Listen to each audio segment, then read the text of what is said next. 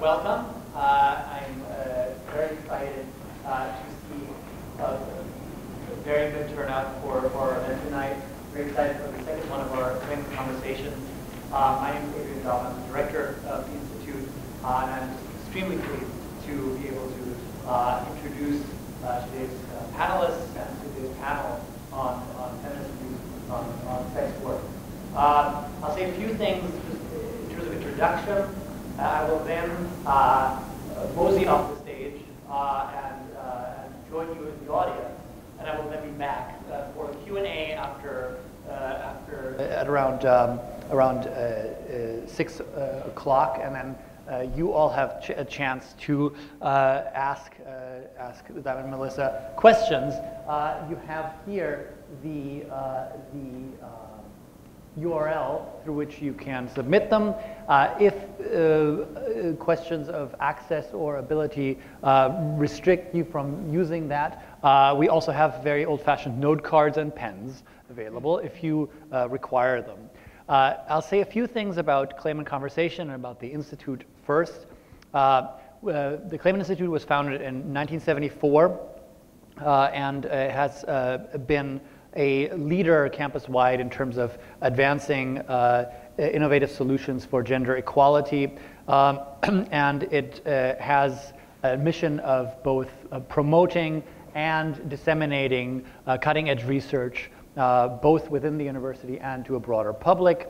We do this specifically through research projects that involve undergraduates, graduate students, and postdocs, a postdoctoral program, which Melissa is part of, and a dissertation fellowship program, as well as a faculty fellows program. A few members of each of these cohorts are in the room today. One of the new initiatives this year has been these Clayman Conversations.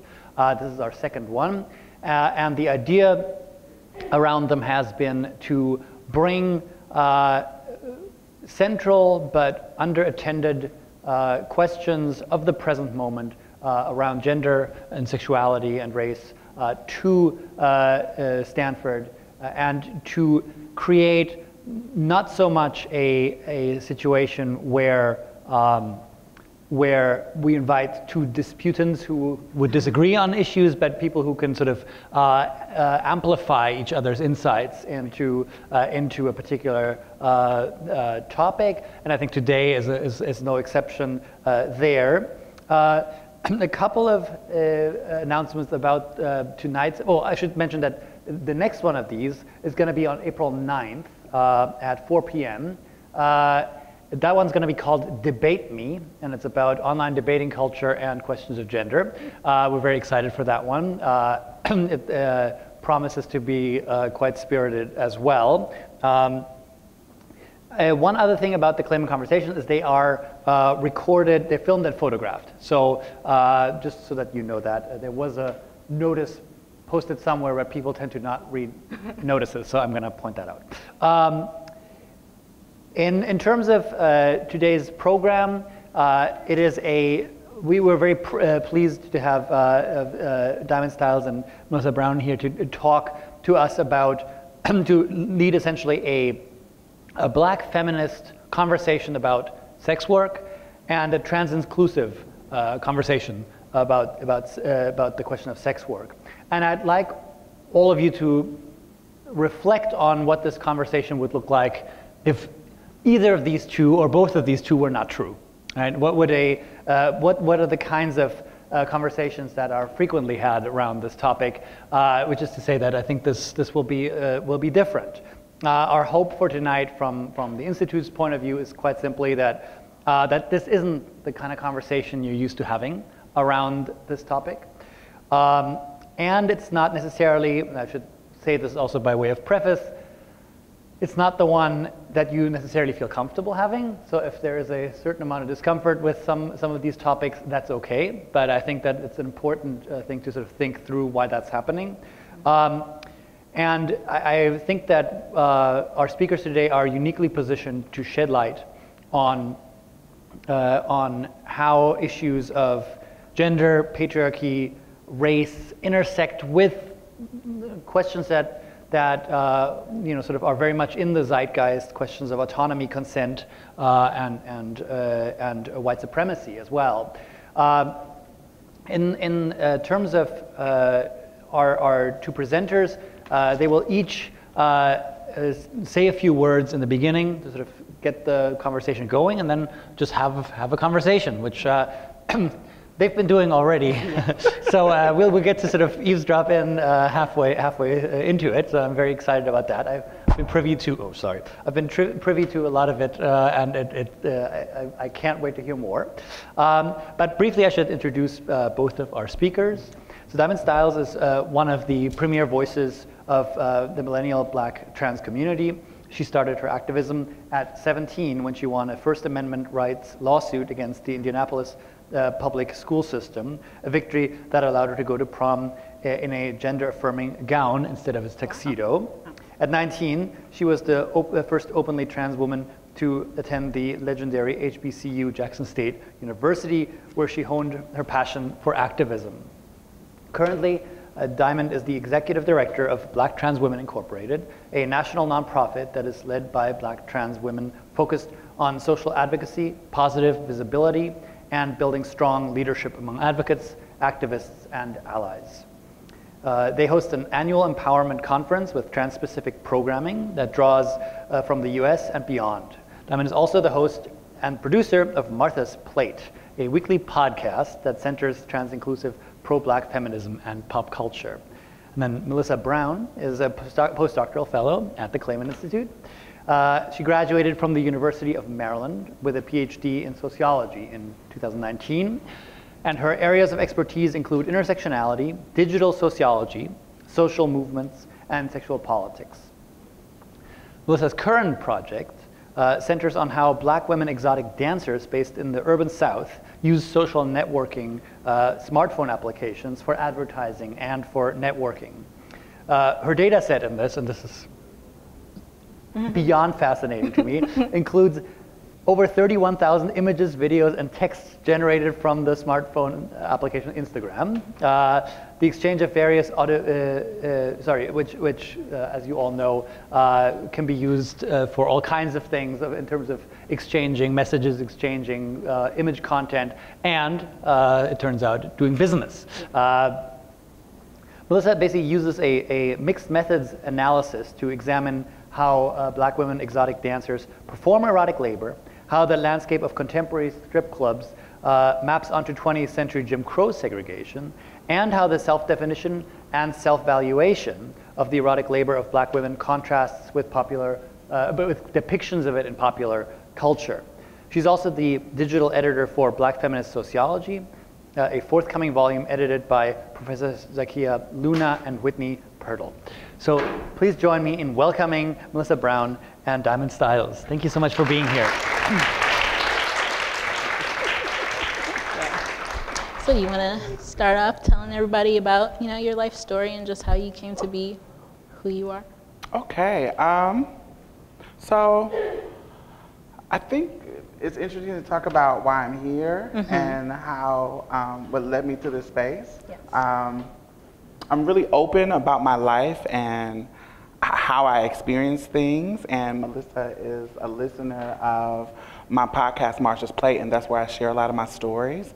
And so one element of my life is that I used to be a sex worker. But it goes back further than that. When I think about sex and negotiation and survival, it all has been, that's in my experience, from my great-grandmother all the way unto me, sex has always been something that was negotiable and something that could always bring some sort of income and some sort of level up, another level of survival. So when it comes to my grandmother, my great-grandmother was notorious for upgrading husbands. It was one husband, everyone after had a little bit more money than the one before. And it was very, very clear that how she negotiated was, she had this privilege. She had light skin in the spectrum of colorism. Yeah. She had light skin privilege, so all these men suited are chasing her, and she was in Mississippi, and so it's super deep Right, in that area of the country. And she would say things like, yo, if you can, I have 2 daughters. If you can't bring something to the table, you're not getting none of this. So either show me what you got or get out of my face.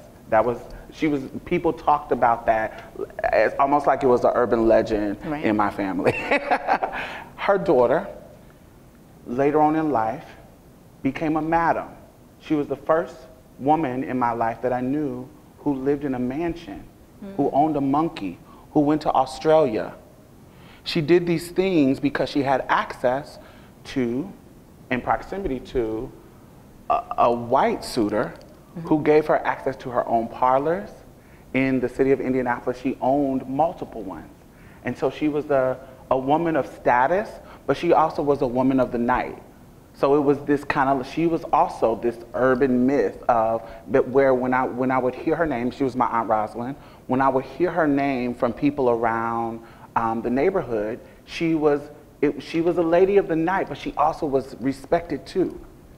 And this went on until my whole life.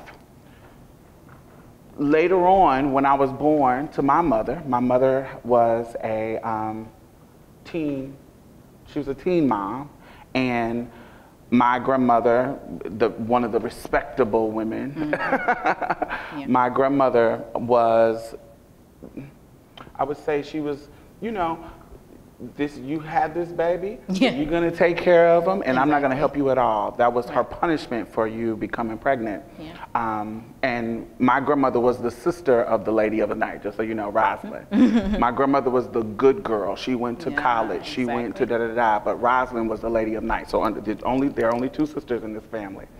So my mother, being that she became a teen mom, the punishment was, you can't go anywhere, you gotta take care of this baby, I'm not gonna help you, I'm not gonna give you any money, I'm not gonna do anything because you decided to get pregnant, so blah, blah, blah, blah. So my mother went and got an apartment, but she was super, super struggling with a baby. She didn't have any resources, she had a job, but things were not coming in. Knock, knock, knock, knock, knock. Here comes my Aunt Rosalind. She was like, girl, you got a baby now, you're a grown woman. Let me show you how to get this money. And she says, as a matter of fact, I'm gonna make it easy for you because I've been in this business. I already have a client for you. So you ain't gotta give me nothing because this is just me helping you out. Boom, she hooked my mother up with who I come to know as Uncle GB. And it was an older gentleman, and I knew when he came around, he always had money for me. And ever since she was 17, he's been in her life. When we needed him, he would come. And so when I was younger, I didn't know the nature of their relationship because I was a child. But as I got older and I started to see things and put things together, I learned that this was a negotiation. This was sex work. As a trans woman, I come up and I have my grandmother's mentality. Interesting. As a young trans girl, I transitioned when I was 12. As a young trans girl, there was a type of woman that I wanted to be. I wanted to be the good girl. I wanted to be the motherly one. I wanted to be the pure, nice. I wanted to be my grandmother's type of girl because I knew instinctively that was the type of girl that got the privileges. That was the type of girl that everybody liked and treated well. Because when you were a lady of the night or you were the hoe type, they didn't treat you well. And so the type of woman that I wanted to be, I wanted to mimic that. And so when you're young and you're staying with your parents, there's no responsibility. But when you get older and you have a homophobic mother who, you know, get caught up in the prison industrial complex, and then she goes to prison and you have to take care of your brothers and all that kind of stuff. For me, I was put into life really, really fast. And as an adult, as a trans person, there's no handouts. So I was in a situation where I had custody of my brother, I was working, And I was fired from a job because I was trans. Got another job, fired from it because I was trans. And I'm like, here in California, you have protections where you can sue and do all that kind of stuff. I lived in Indianapolis. We didn't have those protections, so there was literally no legal discourse for me to be able to do anything about course of action, for me to do anything about it. So I had a friend, just like my aunt came and introduced it to my mother, I had a friend who said, girl, let's put you up an ad and, you know, start working because nobody is gonna give you a handout. Right. And so I was in a situation where I started it to survive because I couldn't get a job. Each job I would get fired. My name wasn't changed yet. I was still early in my transition, so I was a little bit passable, but maybe a little bit not. You never know. And so sometimes I can't say that it was, oh my God, I wanted to do this. Actually, I had a resistance to it, but I had to survive. But then it changed. It changed to, it went from this is survival to this is, oh, this is fun. This is giving me access to the amount of money that I had never seen before. I was 21, and the amount of money that I was making was crazy. I had never seen this. I'm used to making $8 at Wendy's at the, or my work study money when I was in school. Right. So I wasn't, I'm just shopping, I'm buying bags, I'm buying Louboutins, I'm paying rent, I'm paying, buying my brother's school clothes, I'm able to afford anything that I want, trips, surgeries, I'm able to do all of these things because I've got access to this money. And so then it turns into, I'm enjoying this is fun. And there was a self-esteem thing that was happening. Okay. So everybody prior to this was telling me, you're not going to be an attractive woman. Your hands are too big. Your feet are too big. You're not attractive. And this is their way of telling me not to transition. Yeah, exactly. But the world is discouraging me. From my family to outside of the world, calling me names and violent situations on the bus and throughout life and stuff like that. So the world is telling me you are unattractive, you're not going to be an attractive woman, you're not beautiful, you're not pretty, you're not any of these things.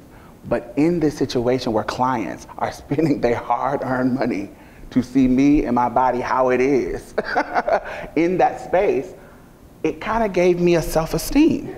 Yeah. It gave me a sense of, well, maybe I do look nice. And so that became actually a gateway for me to actually appreciate my body, appreciate my looks, appreciate who I was becoming through the process. Yeah.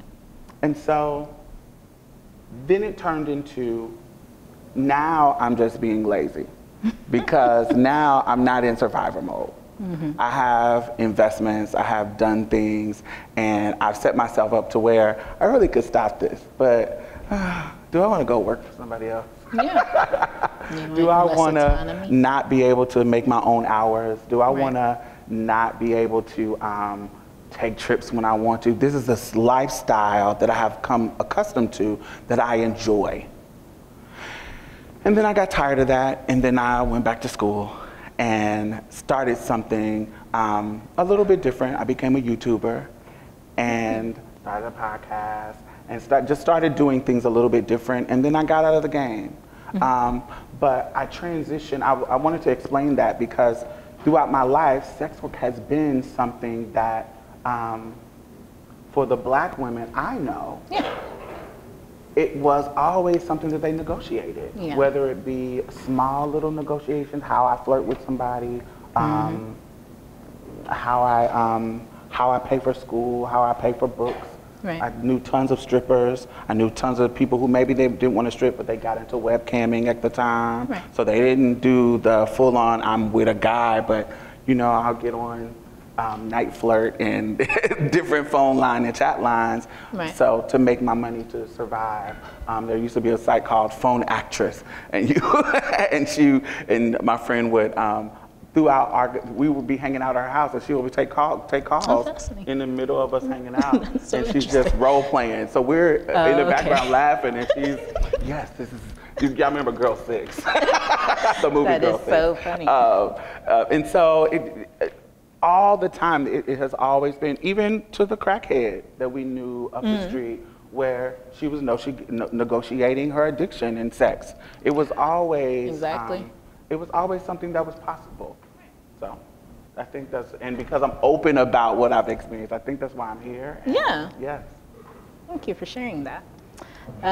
So I thought about, at the time that I was asked to do this, like it was literally a conversation in the hallway. Adrian was like, oh, do you want to talk about your research? And I was like, sure, cool. And so then I started to realize, as people approach me about it, like, I know why I'm interested in sex work, but I'm really surprised by who I draw to me when I express that, because you don't know who else is interested in sex work. And so for me, I got down to this research trajectory because as a young Black woman in the South, growing up during the time of a particular discourse in popular culture around young Black women in the South, attaching our desirability to the strip club, a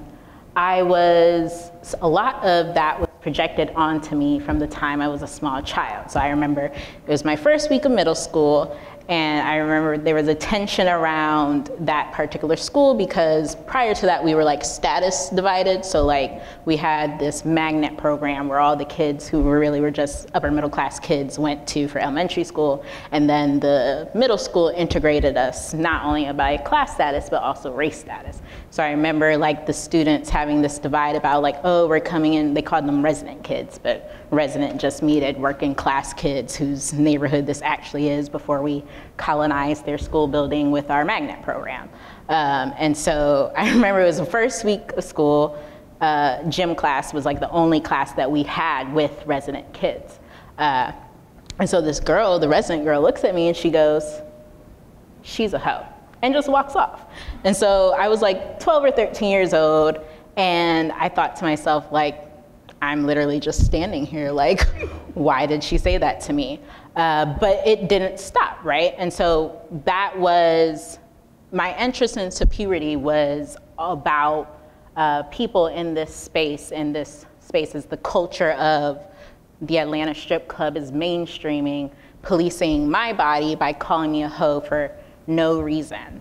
And so it was my senior year of college where I finally was like, I am tired of people calling me a hoe. Like, you get it from every direction. You get it from your friends. You get it from your family. You get it from strangers. Like, I have not been paid for nothing out here, and yet I keep being called a hoe. So I just so happened to be reading Patricia O'Collins's Black Feminist Thought at the same time.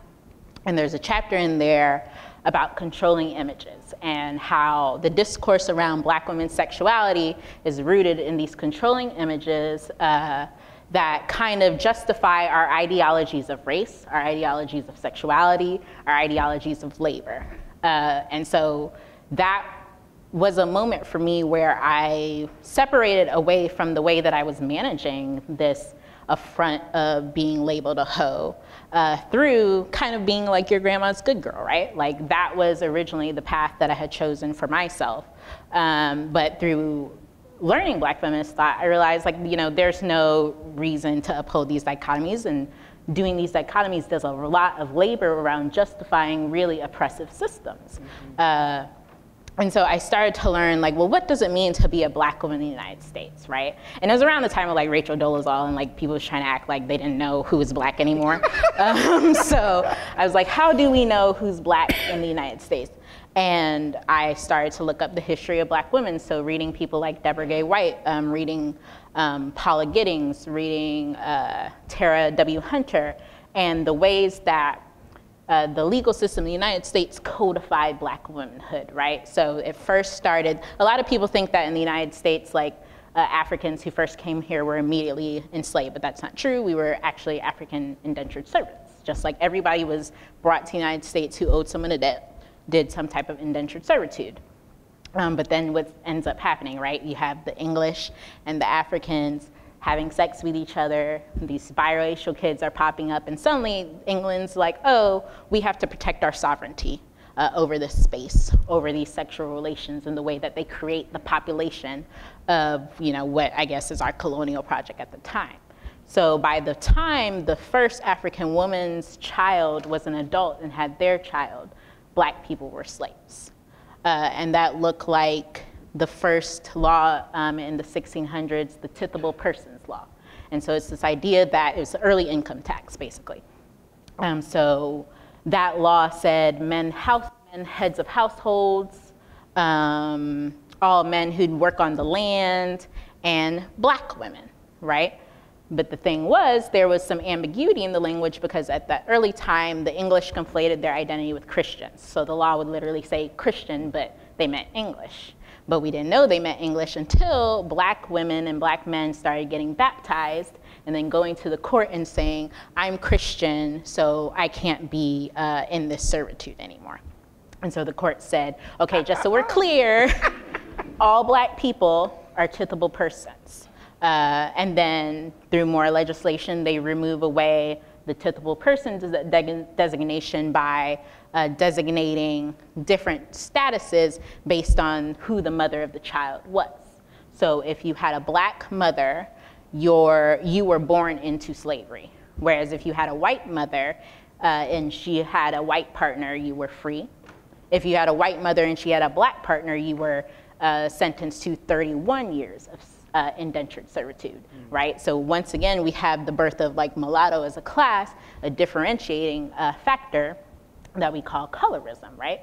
So this is the basis of Black womanhood in the United States. And I think that when we look at ourselves in our post-civil rights moment, we kind of like to focus on the ways that we've overcome certain aspects, but there is a long history between the 1600s and today. And if you follow the trajectory of Black women, you can kind of surface the ways the more things change, the more they stay the same. So Diamond had just brought up when we were talking earlier about after slavery, we have Reconstruction, right? And so in Reconstruction, we tend to focus on sharecropping as labor, but that was a gendered form of labor, except a lot of unmarried women who were physically able and capable would do the labor as well, right? And that's another category that I'll get to when I'm wrapping up about the way that wife becomes a category and a status that is protected on the backs of unmarried women who might need to turn to sex work in order to pay their bills. So with these categories sorting out women, Black women end up being once again codified but masculinized at the same time. So even though theoretically women aren't supposed to work, the laws were actually that Black women had to work. So even though as they normalize this idea that there's a two-parent household and the woman stays at home, legally Black women would go to prison if they weren't working outside of their houses.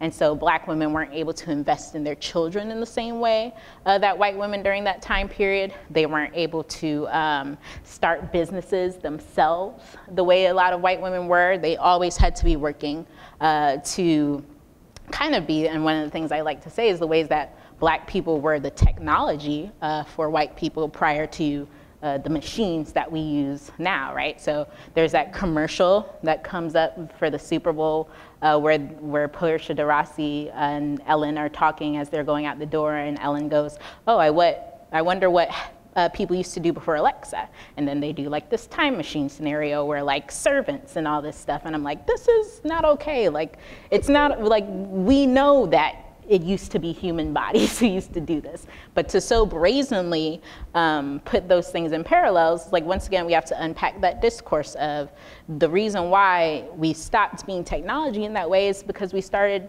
demanding getting paid.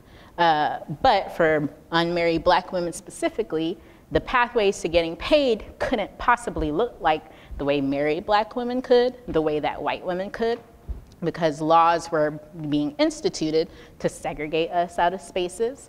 There were times when, as white women would enter the workforce, when black women wanted to integrate that type of labor, white women would hold work stoppages, they would boycott, and they would refuse to work in the same spaces as black women. So as as women collectively are entering this workforce, that segregation becomes materialized into these racialized and gendered forms of labor. So specifically for black women, that looks like doing domestic work, right? And that maps on pretty neatly to the expectations of what black women were supposed to do for slavery. So you can imagine then, black women looking to make their own way would think to themselves, I'm not going to do this. There's more agency in being, so we have the Roaring 20s with the dance halls, the burlesque dancers and stuff. And this is happening as black women are migrating out of the South, putting behind them the domestic work, the sharecropping work, and moving into the North, into the Midwest. And so that is when these spaces that we typically don't like to talk about as being racist start to institute racist policies to curb the mobility of unmarried black women. Specifically, this blues woman was this fear not only of the white middle class, but also the black middle class, of this fear of the unmarried working class black woman who, for white people, it was she might have, mixed race babies. For black people, it was she might convince our daughters to join her and do her type of work. And so this is the ways that racial segregation was normalized as black people were put in proximity to vice districts through racial segregation, and then you get to police the vice districts because it's a vice. So you're doing dual work of policing sex workers and black neighborhoods and black spaces. And so who gets implicated the most? And that black women sex workers who, as white women get to enter into professions, but also maintain a type of sex work that's not as visible. Black women didn't have access to these spaces. They were legally excluded from them. So they had to do things like street walking, which it's much easier for law enforcement to police you when you're in public versus if, say, you have a madam who owns a brothel and who can kind of perform a respectability that because white women were allowed to secure their own homes or their own housing, they were able to create spaces for sex work that black women didn't have access to. And then they couldn't even have it because even in spaces where sex work was legalized, race mixing was not legalized. So in New Orleans, which had never really outlawed sex work, they did outlaw racial mixing in brothels, right? So as we're going through the 20th century, right, black women kind of get access now to more spaces, especially thanks to Civil Rights Act and things to that effect. But then there becomes this class division, intraracial class division among black women that I think is implicated in the way that they raise their daughters, their black daughters, and the pathways that your mother wants you to go on as she teaches you her ways. So for me, I was raised in the evangelical church. I was also raised by Jamaican immigrants. So there was like a type of respectability around me that was imposed on me by my parents and the church that looked a lot different by the way that men projected their desires onto me, right? So it's like, if I'm supposed to be this church girl and this school girl, then why is it that men won't stop asking me, to perform sexual acts for them for money? Like, what is that about? And you should arrive at the conclusion that there is no respectability, right? There is no logical reason to continue to keep those divisions of women. But there is a lot of social capital, a lot of privilege that I think that women who aren't sex workers get from participating in the ways that they dichotomize themselves and separate themselves as distinct. And so one of the goals for me, as I look from a black feminist perspective, as I talk about the trajectory of how we get black womanhood today, we can arrive at how in the 21st century, black women strippers are extremely popular, except that actually black women strippers are extremely popular. So what does that mean? It means that a black or a white woman, Kim Kardashian, can adopt the features that were prized and valued through black cultural practices, and then through her association with a black man, with black men in rap, which is another popular discourse around black women's sexuality, she can literally adopt the features for her own profit, having never lived the culture that leads her to do that, right? So what does that mean? For me, as a Black girl raised in Atlanta, I remember we would be in class and we would be like about ready to take a test, and we'd be like, you know, if we fail this test, at least we can go down to Blue Flame, right? Because we're actually raised in this culture where that is an alternative. You turn on the radio, every Friday night, they're advertising amateur night, right? Down at the strip club. People suggest to you, like, what are you doing studying? You should be a stripper. And so you live in the culture where it's flattened, where there is no space between being a sex worker and being a Black woman because of the culture around you. But people who aren't in that environment, aren't raised in the environment, have access to the visuals through social media and divorce it from its context. So that looks like Black girls were the ones who introduced twerking to YouTube, according to Kyra Gaunt, but white girls, specifically Miley Cyrus, are the people who wear, when I say twerking, most white people know what it is now because of Miley Cyrus, right? And furthermore, the history of twerking being policed, being penalized, was because it was a racialized practice that was sexualized because it was divorced from the context. Whereas if you look at the history of Black movement, Black dance, it's rooted in African cultural practices. And there's a way that we kind of participate in this erasure of our Africanness as Black people in order to assimilate into whiteness, right? And what we're doing when we assimilate into whiteness is adopting certain types of discourses. Specifically, I would argue anti-LGBTQ discourses and anti-sex work discourses that function together to normalize the marginalization of all types of people. So my work really is about using the ways that sex workers self-represent to challenge the way we think about labor, the way we think about sex, the way we think about not even sex workers, but women who aren't sex workers, and the ways that our practices map on in different environments, map on to the types of tensions that you see and observe when you study sex work. So yeah, that's my tidbit. So I guess I don't really have questions for you per se, but I think what I would like you to talk about is you and your podcast members. So she does Marsha's Plate with Zahir and Mia. And you guys have chosen to be really transparent about your experiences. And I think that I would like for you to share about that and share about even the goal of that, because I think coming from research, I feel like scholars have really neglected the realities in favor of a very mono narrative around what it means to do sex work and why. So I think one of the reasons why we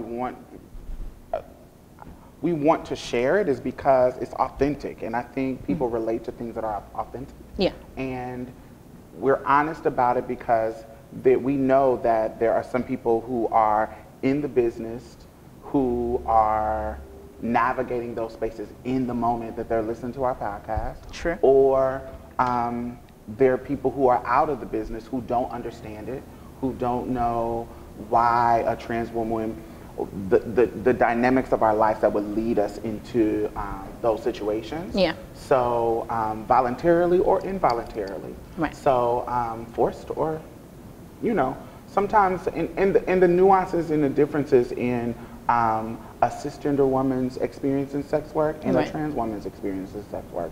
We also have a trans man on our show. Zaire is a trans man, and how he navigates sex work right. and his manhood, yeah. and how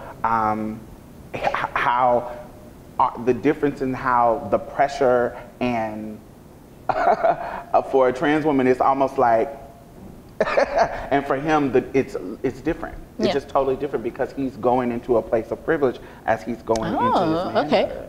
You Interesting. see what I'm saying? And yeah. so he has access to a different type of work as a man right. that he didn't have access to when it comes to like labor work, especially in Houston, Texas, where there are like barges and oil rigs. Okay. And he has access to a certain level of work that we don't have access to. Right. And you know, just different nuances like that in our experience and in sharing it. And we're learning at the same time. Yeah, true. In the moment of us talking about it. And I think being authentic and sharing those experiences really yeah. take somebody's education about the trans experience to another level. And so that's why we talk about it you know, so openly in as much detail as we do. Right. And because we have skin in the game. Mm-hmm. Like we have, I don't know when I'm gonna get fired again. Okay. Yeah. Like it's always, I've been fired 3 times in my life, and it changed the trajectory of my life each and every time. That's a valid point. Like yeah. I was just kind of, I don't know when that's gonna happen again. Right. I like to think that because I have secured my spot in the business ventures that I have had, that it might not be as you know, impactful if it does happen. But, you know, I feel like I'm always, not gonna always be a sex worker, but I'm gonna always be invested in uplifting them. That's true. And because I never know when I'm gonna go back.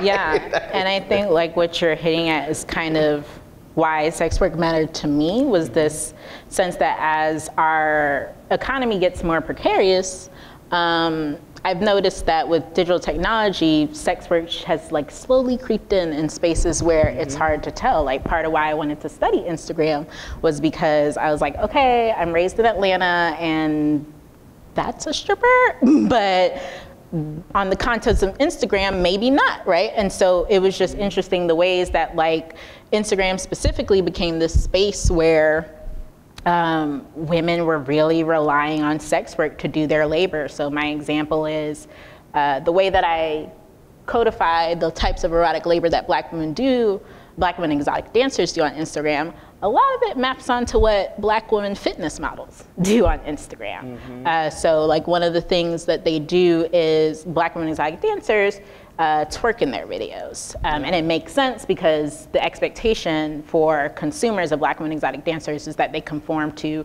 that rap cultural imagery. And so they have, like you said, skin in the game and like doing that practice digitally. It's like I can't figure out why Black women fitness models are twerking other than it's the same type of return on their investment, right? Like there is, and so, but they get a different type of pass. Like I even think about, say, pole dancer versus pole fitness. I've seen stories about women saying that being exotic dancers, which is where the concept comes from, once their pole instructors or a studio owner finds out that they used to be a dancer, will fire them. Even though it's like we wouldn't have pole fitness without exotic dance.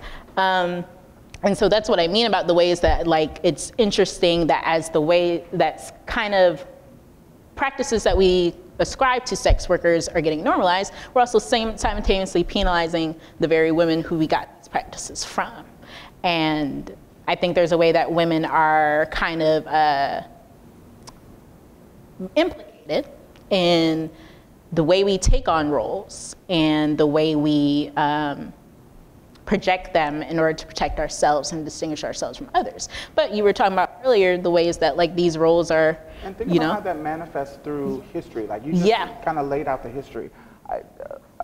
No matter if we talk about decriminalization, legalization, or criminalization, no matter which one you choose or which you know, train of thought that you're in, it's still going to be working in a capitalistic framework. Yeah. So it's still going to be a capitalistic market. So capitalism is oppressive no matter what. So whether either one, and it's going to, and how we do it, no matter how far we are into the oppression, like if it's the Reconstruction era, the 20s, or now, it's going to manifest in various different types of ways. So now that we have the technology, that's why we see OnlyFans, and you see people with Cash App in their profile. Right. All that, those things come from strippers. Like they come from sex workers, come from all these things that we are seeing in the mainstream of how you market yourself, how you hustle yourself, how you get attention. Exactly. Sex workers and exotic dancers have been doing those things to get attention and to get numbers. Look, when we think about T.S. Madison, she legitimized herself, quote unquote legitimized, herself through a video on Vine. Yeah, exactly. You know, 22 inches. Right. You see what I'm saying? So she knew how to, because of her sex worker past, Sure. she knew how to market and knew how to use this utility. And then now you see everybody trying to do not necessarily the exact same thing, right, but trying to use it in a way that, you know, that a sex worker taught you how to do that. Exactly, and not even necessarily like you're not like in on the knowledge that you learned it from a sex worker. So I think there's a slow way that we're starting to, as technology develops, the faster that we get to the appropriation or the co-optation between, like, you know, a sex worker doing it and someone adopting it, the clearer it gets. And I think about what you just said about putting your Cash App reminded me of when I was in, once again, I think middle school was just a strange space. And so it'd be your birthday. And so usually the girls, so the girls would get money and then you'd pin it to your shirt. And then all of a sudden, randomly, the school administration was like shutting it down. Prostitutes do that. And so I'm thinking to myself, like, how do we know? Like, how do you know that that's a thing that prostitutes do? Like, and furthermore, like, well, how did it get to us? Because we're doing it just because you see your friends do it and people legitimately give you money. Like, if someone sees a dollar on your shirt, they too want to give you $1 because they want to be part of, like, your collections of dollars. Yeah, because it's your birthday. And so same way of, like, the Cash App kind of being ubiquitous everywhere, right? Like, I find it interesting how on Twitter, for example, people will drop their Cash App because they went viral, but that's not labor, right? Like, I actually do the labor in making you viral by using the features to retweet and such to put you out there. You should be paying me. But because we capitalize off of visibility in our society, people feel like being visible is the work and it's enough. And I think it's kind of about the ways that, like, aesthetic isn't really valued in our society, or let me rephrase that. Aesthetic is undervalued in our society in our rhetoric, right? But my argument is that if women left Instagram, Instagram would die. Like, if women said, we're not gonna do this Instagram thing anymore, that whole ecosystem would fall apart because it really does exist generally for people, all stripes, to go on Instagram and view beautiful women and like what beautiful women are doing. And not even the concept of sex work. I think that, Adrian talks about how looking at gardening on Instagram, you notice a lot of the gardeners have their shirts off. Like, you know, say, like, yeah, the fitness models type thing. Like, I just don't remember women fitness models being this super sexualized in the 90s, or it was a different type of performance of sexuality. And I think that's what happens is that a type of performance of sexuality that we penalize historically now is getting adopted when a woman can say she's in a certain type of category, right? And if she has that category, she can kind of subsume her sex worker status too, or just deny that she's adjacent to sex work in any way. So you talked about earlier in our earlier conversation about how a lot of white women sex workers are also doing something else. Yeah, so they'll say to make them more, to make whoever the ears that their narrative is laying on, they'll say, oh, I'm in sex work because I'm paying for school. Like, I'm also a student. So somebody listening to me be like, okay, well, you're trying to do something better. You're not just stuck. So what that does is just separates and gives you, you're this one that's trying to do better. And then there's one over here who just is, even though this is her agency and this is her body, and she might just want to do it because I want to do it. I like this work. Right. You're separating those. They have the privilege to separate the type of sex worker that you are. Because if you're stuck in, if you're the girl that, why would you want to be a sex worker? Why? It's somebody, you see what I'm saying? Somebody judging that particular person, whereas she knows that if she says, I'm in school too, that there's a level of empathy that she can get in that regards. And I don't think that other people who don't have access to school, who don't have access to these upper, to these respectable things, if I don't have access to go to school, but I'm still a sex worker, now you don't have empathy for me. You don't have sympathy for my situation. You don't, if I choose to do this, if I choose, and it's not about survival. I like to have sex. I like to get paid for it. I like to control my hours. I like to do all of these things. If I'm that person who has that kind of agency over my body, what's wrong with that? Like, what is wrong with it? And why do I need to be doing something else that you deem legitimate and you deem respectable before you actually sympathize with my cause? Yeah. And so I know when I was in the business, nobody gave me that kind of sympathy. Right. It was always, oh, well, you're a trans woman, that's what you do. Yeah, and I think that it's really valid to say that, because I think about the discourses around sex work from, like I said, these various institutions. I remember, I think it was Angelica Ross who was in the, Caitlyn Jenner had like a series, I cannot remember, Lifetime or something like that. Yeah, and I think it was Angelica Ross who was formerly a lawyer. Somebody was a black trans woman who's formerly a lawyer in the series, and talked about how they turned to sex work because of the slippery slope out of once I'm trans, like when I was a black man or presumed black gay man, I was able to move in the space of being a lawyer because I'm still masculine, I'm still perceived as man, but as soon as I transitioned, I was fired, and then I tried to do jobs, and jobs after jobs kept firing me, and sex work was the only space where you don't get fired, you know? And to have the status privilege of having a whole professional degree and losing it off of how you choose to identify, and I think that the discourse around sex work doesn't actually engage people who actually did it. It more so engages like what we perceive or presume about these people. And I think that academia has typically functioned to support and bolster the discourses that, say, the church upholds. And I think about the ways that, I can't remember which black feminist scholar, I'm pretty sure it's Patricia Collins, said the patriarchal family unit is the basis of all, institutional relations in our society, right? Yeah, and it started, the founding fathers of this country, they were running from Catholicism in Europe. And so when they came over here, they said, this is going to be the utopia. And the utopia of here is white. It is heterosexual.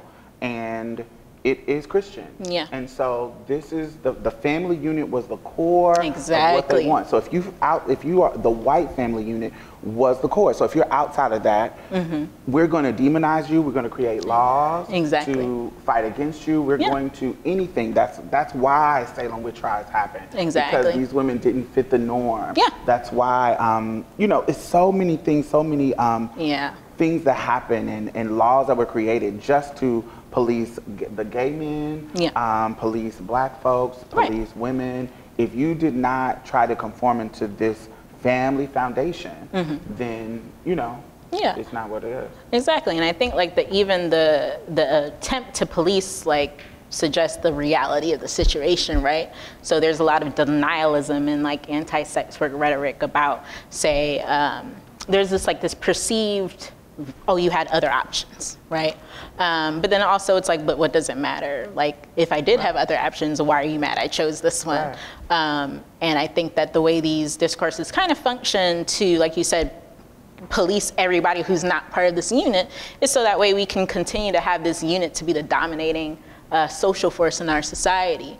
And so I think about, say, once again, growing up in Atlanta, there's two Atlantas, right? So there's that white Atlanta and the black Atlanta, but a lot of the ways that that even came to be was as these strip clubs are arising, white communities are creating legislation to make sure that strip clubs can't be zoned in their neighborhoods. And so the strip clubs don't disappear, they just get placed in black neighborhoods. And specifically in Atlanta, because of the suburban sprawl, the highway infrastructure being part of our actual demographic boundaries. So when you're driving down on 285, and it took me forever to realize this, even though I lived in Atlanta, once you hit Memorial Drive, the demographics change. And you go immediately from being a black neighborhood to being in white neighborhood and white spaces. And so every type of strip club pretty much in Atlanta is south of 285 and east of 285, or sorry, west of 285, right? And so when you look into the history of these spaces, you find out North Druid Hills, where Emory University is, used to be a planned white community. Like it was literally designated a whites only residential area. And so even though it's the 21st century, we don't have redlining anymore technically, we don't have racial covenants anymore and things like that. It doesn't matter because it's literally in the ground. We have laid the groundwork for these spatial segregation and we can just continue to practice it. So even though Atlanta needs the strip club because that is where the black rap urban culture is produced, that is now a multi-billion-dollar global industry. Right. So, and what it is, I guess you guys probably don't know this, but like, so in Atlanta, when a local rapper makes a song, he goes to the strip club, and if the girls like the song, he can go to the radio because a lot of the DJs in the strip club are also the radio DJs. And then you guys hear them later, like when they're the Migos and all these types of Gucci Mane, all these famous rappers. But it was a black stripper who approved of the song before it became a mainstream, billion-dollar industry. And yet, these same dancers whose validation is required to create this pop culture are being policed and zoned out, pushed out through gentrification. And nobody's really invested in protecting that space, right? So it's like, what will hip hop sound like when the black strip club is gone? And do we even want to be in that space? And possibly the answers could be yes, because part of erasing the black strip club is also coinciding with co-opting that aesthetic simultaneously and projecting it onto white women, and slowly but surely they become the embodiment of what is desirable, again, on the backs of the labor that these women performed. And then when you erase the strip club, you then erase the origin of how it even happened. And then 50 years from now, no one even remembers why things are the way they are. Absolutely. And that's the normal narrative for anything that we contribute to society. Right. Positive, negative, whatever, however you want to do it. That's the normal narrative. Like even when we talk about, civil rights. Yeah. Particularly black women, particularly black queer women, we're always policing away, and we're always in the foundation of the movement happening, right. And then as it gets further and further and further, we erase out of it totally. It's true. That's kind of just normal. Yeah, and you saying that makes me think about like what has happened with intersectionality, like it originating with the Combahee River Collective, which is Black lesbian feminists. And the way that it kind of just becomes this thing, like Ted Cruz tweeted intersectionality 2 days ago, and of course, like the way that he did it was like kind of like a dog whistle, right? Of like, oh, intersectionality is going to, essentially lead to the destruction of the United States, and it's so interesting because it's like then the critique becomes the problem instead of the problem itself, and. Classic Republican right-wing rhetoric. Yeah, and this rhetoric then becomes normalized once again, right? So it's like I think about like, well, what does it mean to adopt intersectionality or publicize intersectionality, right. Especially as a black feminist, when people who don't get it are already deciding like you're the enemy because you endorse it, and at the same time, there's people who claim to endorse it but still want to remove you, right? So earlier this week, there was a feminist studies professor who wrote a piece about Elizabeth Warren is the intersectional president. And it's like, once again, like, how did we end up here? Like, how did we end up in this space where black lesbian feminists theorize an anti-capitalist framework, and then the woman who said, I'm a capitalist and I'm always going to be a capitalist, gets called intersectional? Like, how do we continue to, I guess, live from the positionality of being black feminists and doing theory from lived experience, right. Only for it to be completely co-opted out of our hands, and what detriment that leads to. Are we good on time? Okay, good. Yeah. Do you think that investing our time in decriminalizing, of course, it's going to save a lot of people. It's going to reduce, spread-based STDs. It's going to reduce trafficking. We know what the statistics say. Yeah. But in regards to that patriarchal cloud over it, do you think that it's going to affect that? Because I don't. I think that if we don't put laws into place that criminalizes the exploitation, exactly, not the work, but the exploitation, right. I don't think that it's going to kind of put a dent in that. Do you think so?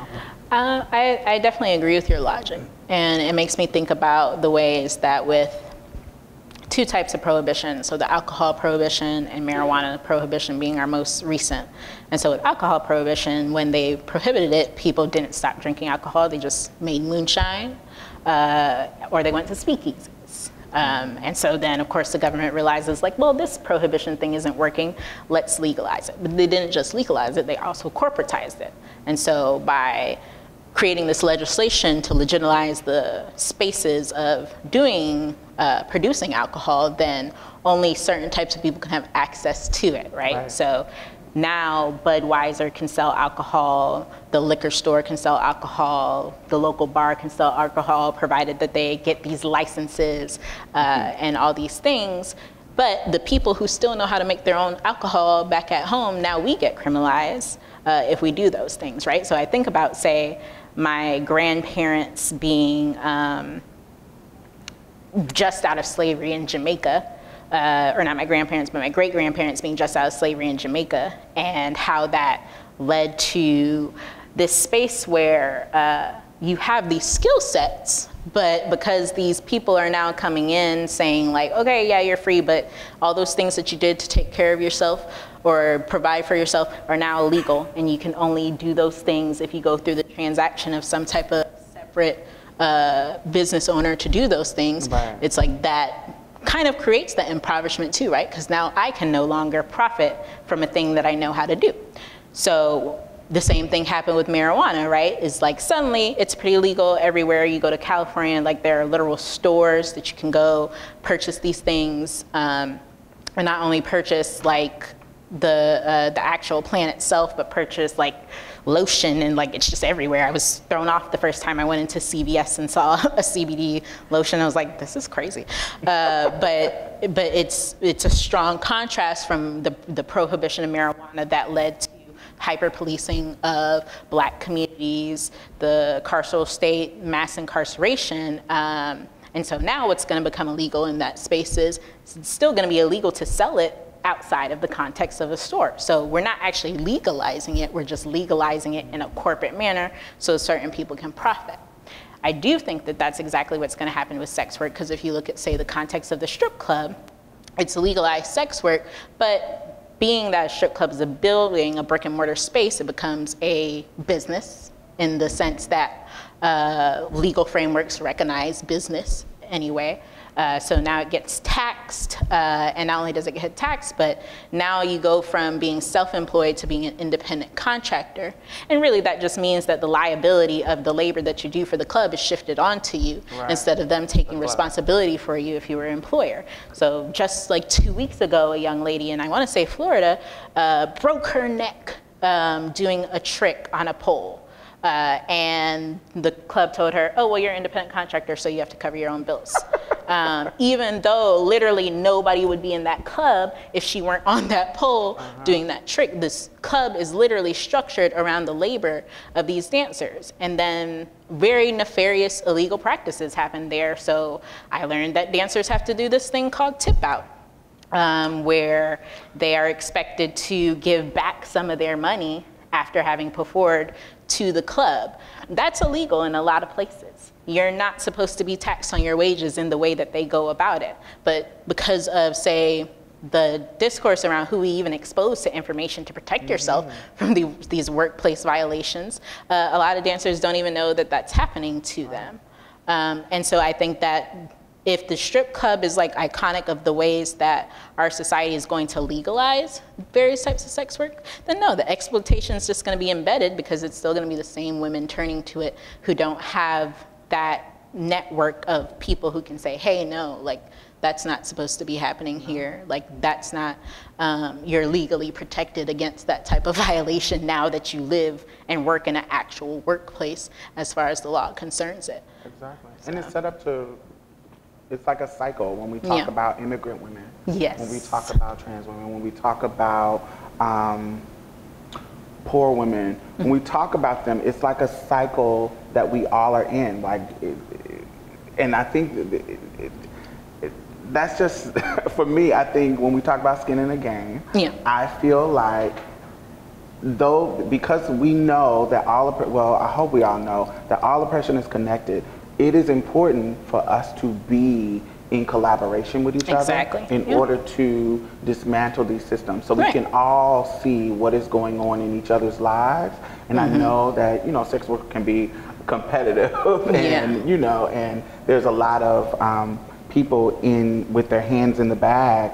But I think that the only way that we can maneuver and get around and dismantle it is together, because there's no way that we should be able to, I can't be in solidarity with immigrant sex workers.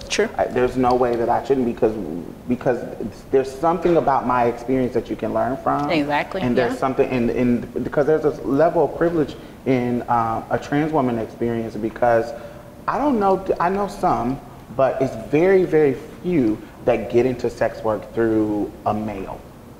That's valid, yeah. And then there's a lot of sex workers who are cis women that get in it through a boyfriend's, emotionally manipulating them into sex work.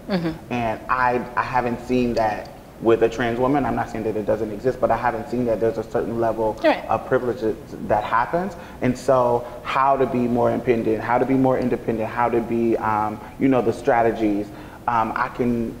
For me, I just feel like it's super, super imperative that we come together and see what we can do to work together to dismantle the system. Because if they're going to continue to exploit, they're going to continue to do stuff like that you're talking about in strip club. So I think they're going to continue to do it because that capitalism is going to capitalize. And so that's what's going to happen. Like like I said, no matter what mindset that you have about it, it's going to maneuver in a way. The system is set up to maneuver in a way to exploit the people that are on the bottom.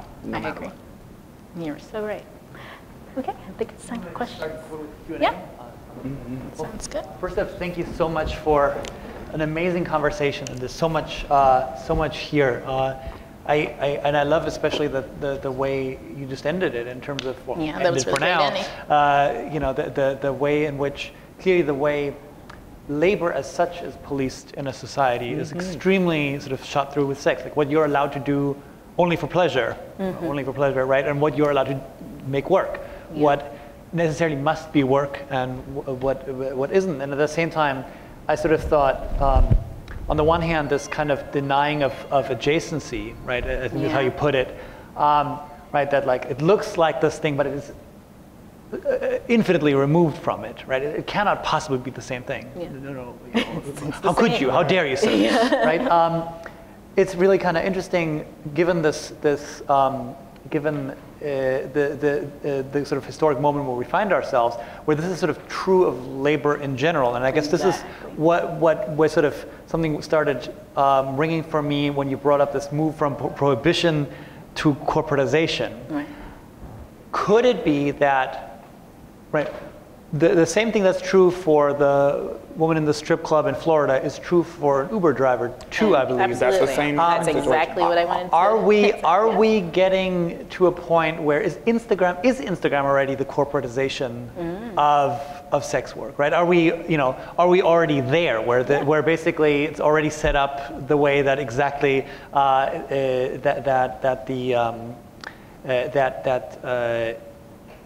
right. It's made sure that the people themselves engaging in the activity will not be the ones to profit from it. Exactly. Is that, would you say it's more gray? It's always been like that, though. Right. But it's just how it's able to manifest is going to be different. When we talk about Nellie Jackson in Natchez, Mississippi, she's like a legendary madam who had a house, who had a whole house. Yeah. And so there's a documentary about her life and her experience. And literally, like, in order for her to keep the house and get the prestige that she had and protection that she had to use capitalistic strategies in order to, even if it exploited her girls. Now, she tried to do the best that she can to not exploit her girls, but you know, she had to exploit her girls sometimes in order to keep her house and keep her status within this protected area of the city. And so when we talk about Lucy Henderson, that's a black trans woman who is one of the women who started the marriage, the equality thing, to where people don't give her the credit, but it was back in the 30s, and she went to court in order to prove that I'm a woman and I married my husband, because they tried to invalidate it. But her life, she ran a brothel. She had connections within the government of the city to where she was protected, and she had a restaurant. She entertained people coming to the city. It was a part of her using capitalist strategy in the 30s. That's what happened. It's going to manifest in a different way as we progress in our culture, but it's always going to reinvent itself in another way. So this era, it's using technology, Instagram, Twitter, and that. It's just going to happen. Yeah, and I think, like, because it's going to keep happening, we also have to think about, well, when it's happening, what's happening to the rest of us? Because I think, like, people just think sex work is a very isolated space, that if you're not actually doing it, it's not related to you.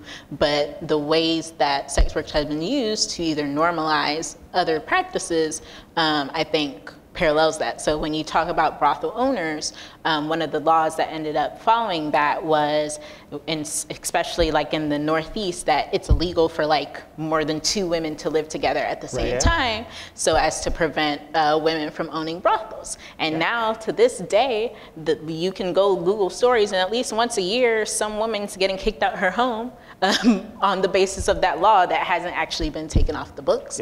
But on the flip side, we have to think about, well, in absence of those types of regulations, like, well, what are people doing when they're not regulating or choosing to regulate a certain way? And so I talk about how R. Kelly was able to get away with hoarding a bunch of women in his household, because in Georgia, it is not illegal to hoard a bunch of black girls in your house. It was literally what people did. They brought African slaves and hoarded a bunch of black girls on their land. So you can't be shot in that space when that happens, because we didn't even have an infrastructure set up and designed to protect these black girls. And that lack of infrastructure does get normalized for all of us. The equivalent of tip out for gig workers, when Instacart was taking pay out of tips. They said, oh, you got tipped $8, so we're giving you $8 less. That is a tip out. The only reason why Instacart thinks they can do that is because people have been doing that to sex workers already. We just weren't concerned about it because we don't feel like we have to do sex work. But a lot of us feel like we have to do Instacart sometimes, right? Like, we've normalized that type of precarious situation through non-sex work. So yes, the same exploitation is going to happen to us even if we're not performing sex work, because we've already accepted it on the backs of sex workers. Right. That's interesting. So I'm going to get to a couple of questions that were submitted.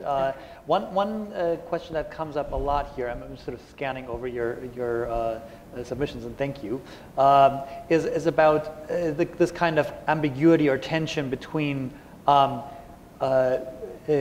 upholding the sort of the legitimacy and the value in talking about sex work in sort of these non-judgmental terms, but at the same time worrying about how exactly it positions black women's bodies, especially vis-a-vis a white male gaze. I think one of the questions here brings up the question of pornography as well, right? They're designed to cater to a certain kind of gaze. How do you square everything we've been talking about with that? Is that something that just it's a tension one has to let sit, or is there something you can sort of say to resolve that to some extent?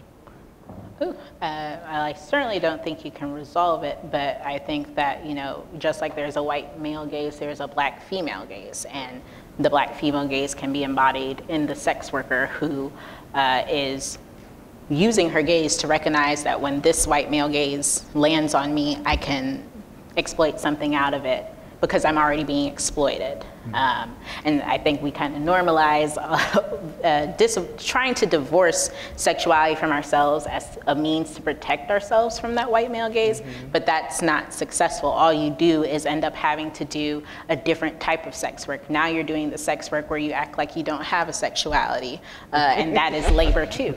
So I think that, I think about, say for me, I had never known this was a thing until I went on social media and called myself Black Feminist MB. Then all of a sudden, these white men who apparently are searching for a black woman dominatrix start flocking to me, and like they have these really weird names, and they'll say like white man looking for black queen or thing like that. Never knew that this was a practice, and not engaging in the practice, but still off of my interests. Looping these people in. And so once again, it's like the gaze is there, right? So it's like I'm not gonna stop talking about black feminism because some white man wants me to do, some type of inversion of our actual dynamic through sexual play, which is what that's about. And I think people kind of have to get comfortable with that too, right? It's like there are people who play with the dynamics of inequality through sex work, and that's a practice that is happening should have us reflect back on the ways that we kind of assume when we say things like white male gaze that we're covering everything. But when you use the phrase white male gaze, that doesn't really quite square away with the black woman sex worker who is purposely pursuing this type of clientele as a profit for herself, because if the white male gaze theory is to hold, then we're supposed to be doing everything in our power to shy away from it. And that's just not possible, because it's not like we walked onto those slave ships, right? They literally took us and enslaved us, captured us, and dragged us here. And so now we're here in that overarching system, and we can't stop being sexual because it's happening to us. We can't stop trying to have ownership over our labor because it's happening to us. We have to keep doing it. We have to be creative about the ways we're gonna push back against that, and that doesn't always look like, negating our sexualities. And to me, what it makes me think about is how we don't nuance black women's experience enough. Yeah. When we talk about slavery, it's always about, the forced sexual objectification, right. Rape, blah, blah, blah, blah. When you go from that to where we are now, there is a lot of nuanced stuff that could happen. Yeah. There was a lot of agency that could happen in the middle of that stage. Maybe they didn't have agency right in the beginning, but from that to now, there's a certain power that can come with where you can make choices to exploit the lust of somebody who is objectifying you. Yeah. And so the power, we're in transition. We don't have, because we are socially on the bottom of the totem pole, we don't have all of the power, but we are in transition out of that. And so what we're seeing now is somebody who can be a dominatrix and say, yo,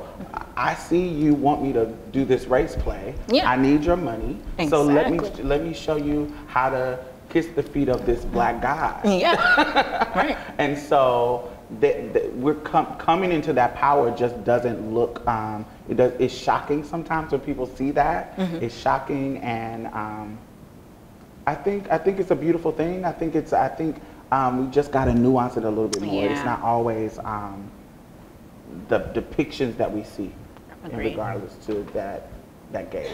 Yeah. Right. Excellent.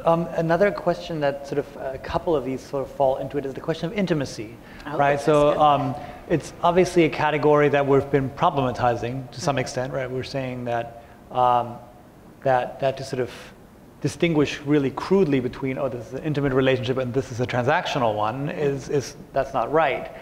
at the same time, it seems like we all do want to sort of hold on to a notion of intimate relationships. And I think there are 2 or 3 questions here that sort of ask the question of how one nuances that distinction then, right? How is sex work always opposed to intimacy? Is intimacy always a different ball game, let's say, than sex work? Or is there a kind of, do these kind of run into each other, right? How, someone asks here, how do you navigate these 2 sort of spheres simultaneously? How does one do that? It can be difficult. It depends on the personality of the particular sex worker. Like I remember, I've been in various situations. I've been a sex worker while I was in a relationship. I've been a sex worker while I was dating, and learning how to compartmentalize that is a skill that everybody doesn't have, and some people have it down pat. And even your relationship with your clientele is different. So there's some people where it's just extremely transactional. It is not intimate at all, even though it's physical, it's not intimate at all. But then you have, because every client is different, you're gonna run into somebody who is your type. You're gonna run into somebody who has the personality that, you know, that you like, and it might get a little bit more intimate than Joe Smo over here. But you know, it's how you navigate that. It's definitely different than a relationship, a typical, stereotypical relationship. And how you navigate it is going to be different based on your personality. I'm good at compartmentalizing. I'm good at saying, hey, this is this and this is that. But there are those little moments where I'll meet. I have somebody now who that is my friend from my escort days, and so. I don't have no other client that's my friend, but he is my friend because while we were in business together, he would do things that would step up to the plate in ways that even my friends were not doing.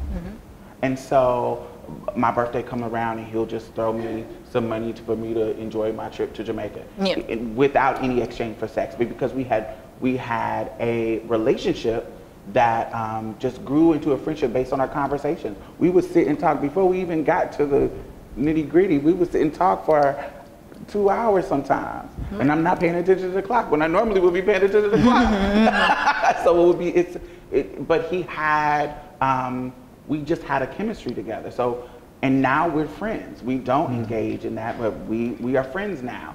I don't have any other client that's like that, but him particularly. It just was a different level of intimacy that just kind of creeped in. It definitely didn't happen in the beginning, but over time of us enjoying each other's company, it grew into an actual friendship. And I can't tell you how it happened, but it literally is just a slow happening. It's not, I think it varies from each individual person, how intimate you get, how much you allow somebody to come in. It's just different for every individual. Yeah, and I think that kind of those questions to me make me think about the ways that like women in particular who aren't sex workers perceive there to be some type of dichotomy, and so intimacy lives in the space of the wife and the girlfriend, and so the sex worker gets none of that.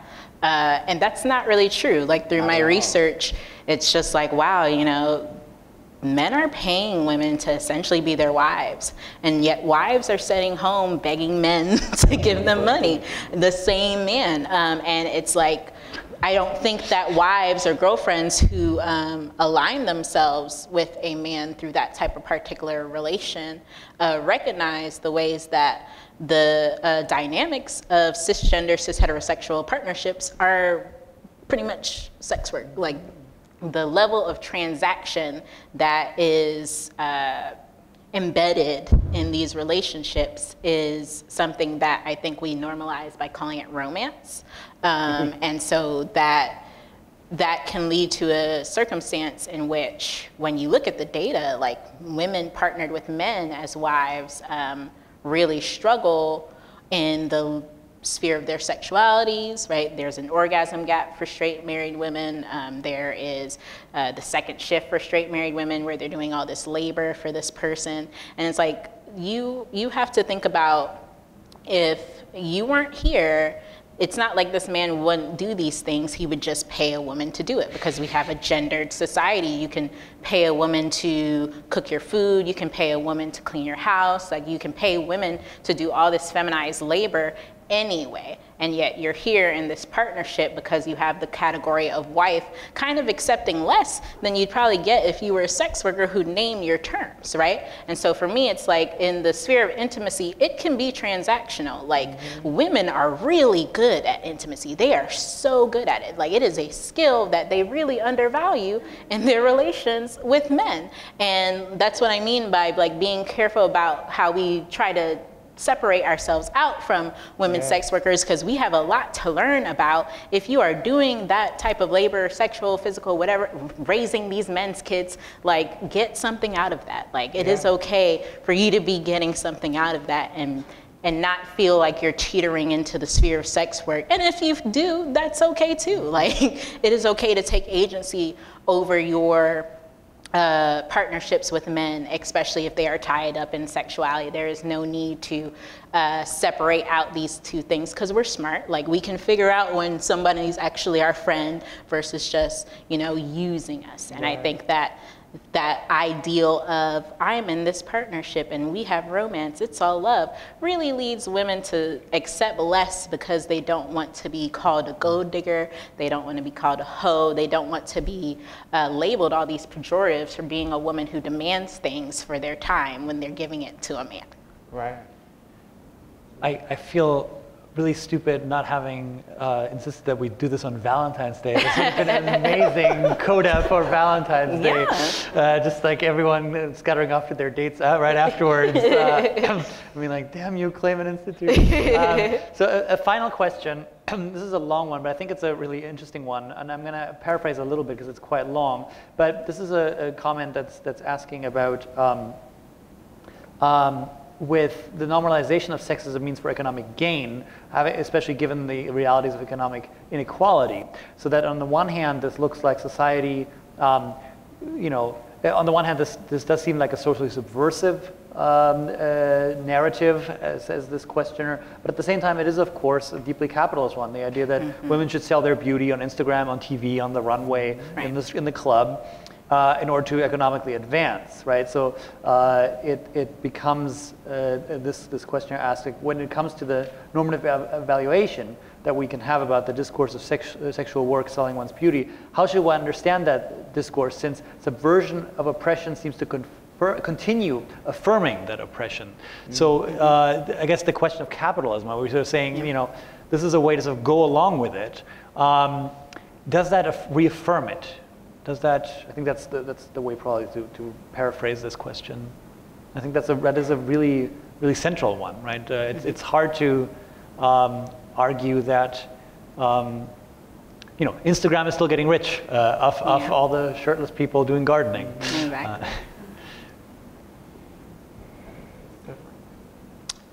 I would say that I wouldn't agree that it was a normalization because it's the status quo. Like, that's always what it is. I think actually what's getting normalized is women being vocal about their end of the transaction. So when we think about the specific history of the sex work in the United States, there was a time when there wasn't much legislation around it because the men were at war. They were fighting each other. In the Civil War, then the Civil War ended, then they started fighting world wars, and the World War ended, and we entered this long era of peace. And this long era of peace coincides with criminalizing sex work, because now the men that were soldiers that we wanted to have access to sex work or to keep them in the field, we want to keep them at home so they can uphold capitalism at home. And one of the ways to keep them at home is to make sure that they don't have any other sexual options, as opposed to, once again, this patriarchal family unit. And so I think that when we ask about, when we allow ourselves to profit off of our sexualities, if we're also perpetuating the capitalist machine, it's like, are we the capitalists? Or are we the worker? Because if we're the worker, the answer is we're just working with what we got. We have the conditions, especially since these conditions weren't always what they were. They were specifically structured to uphold the goals of the state, specifically the United States, as it went from being a group of colonies to a state, and they had to legitimize their citizenship through what? Patriarchal family. You produce all our Americans. You know, you can't have Americans if our soldier is impregnating a woman overseas and staying there instead of coming home, right? So I think that said, we have to be careful about kind of focusing the lens in the wrong direction. Like, it's not the sex worker who created this scenario, it was the men. The men came with the demand, the proposition, right? So, like I said, I'm just minding my own business on social media, and some white guy's like, hey, do you want to, you know, step on my head? Like, it's like, what? And so I'm not creating that circumstance, I'm responding to it. And I think, like, that's what you kind of have to keep in mind when you ask those types of questions. And it reminds me of kind of like code switching and assimilation. Yeah. And there was a time when if you didn't do those things, you wouldn't have access. Right. If you didn't do those things, you wouldn't get the job. If you didn't straighten your hair, you wouldn't have access to anything. You had to do this kind of assimilation or play the game in order to have resources to do other things. And over time, it came, now we have a natural hair movement. Exactly. We have a, you know, over time it gets to the point where we have a little bit more agency and power in what we can do. And I think eventually, if you know, eventually while we're playing the game, we're gonna get to the point where we can dismantle part of the system. Exactly, you know, it's going to happen in the same kind of ways that I think that it's happening now in regards to race. This is just in regards to dismantling patriarchy. Absolutely. Well, thank you so much for an amazing conversation. Thank you all for sticking with us and for great questions. There's an amazing one that just popped in. Unfortunately, we don't have time for it. Come up and ask it. I think it's a very good one. You know who you are, but it's super long. But thank you all, and thank you again to Melissa and Diamond. Thank you.